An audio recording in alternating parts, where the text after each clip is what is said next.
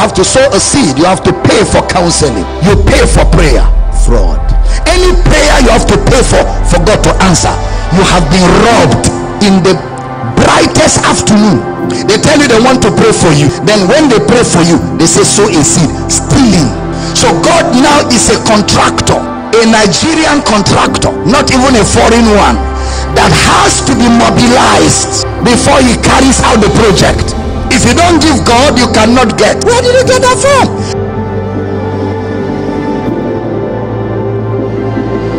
It is in Ghana, one preacher blew me off my seat. Ghana, Accra.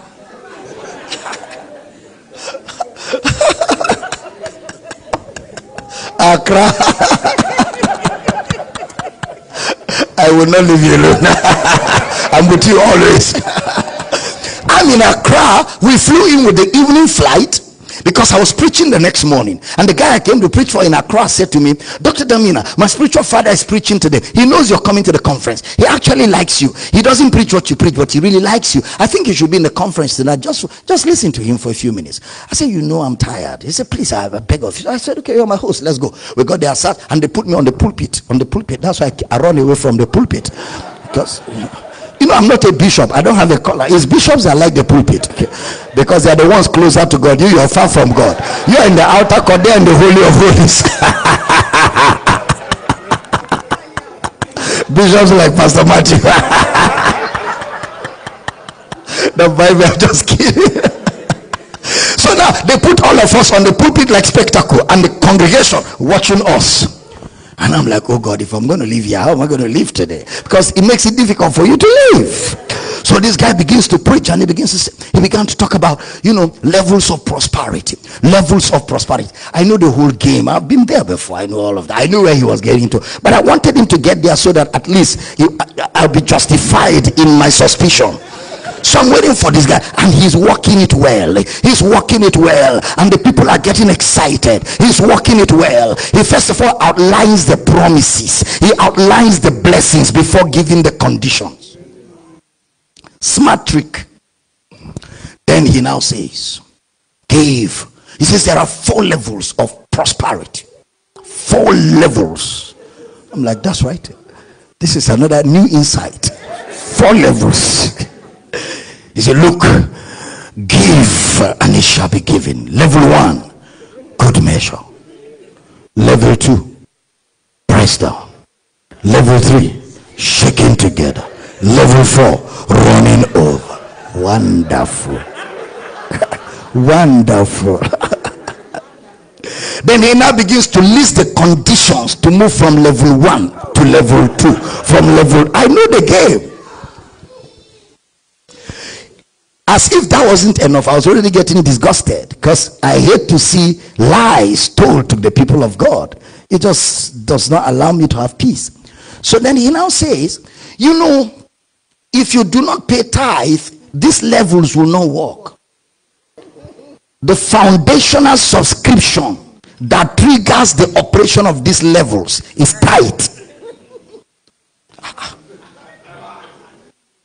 If you don't pay tithe, it will be tight. He said, even lions pay tithe. I say, wonderful. Today, I have come to Bible school. I'm going to let this nigga. I've never heard anywhere I was ever told in the Bible that lions pay tithe.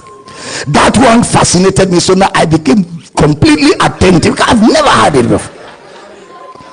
He said, lions were sensible enough to pay tithe. If you don't pay tithe here, you are foolish. Lions are wiser than you. I'm waiting. And I said, Daniel was thrown into the lion's den. And as soon as Daniel was landing in, the lion said, we pay him as tithe. We will not eat him. We will give him up to God as tithe. So lions who are hungry offered Daniel as tithe. I stood up, took my Bible. I couldn't hide it anymore. I told my host, brother, I'm tired, let me go and sleep. Because if I sit there in a short time, I will say, it's a lie.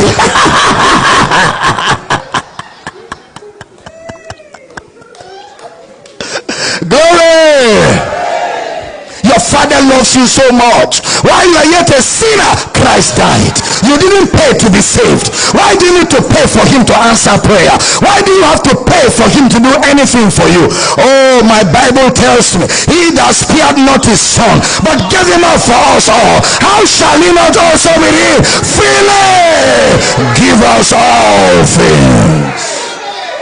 I don't have to give God a dime for him to answer my prayer.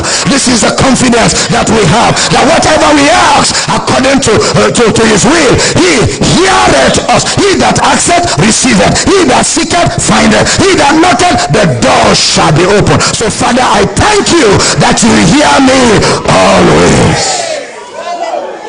I don't need to pay a dime. I don't need to give nothing to get anything from God. God is my father. God is not my uncle. God is not my businessman. God is my father. And the spirit of adoption has been shed forth in your heart, crying. Somebody shout, Abba.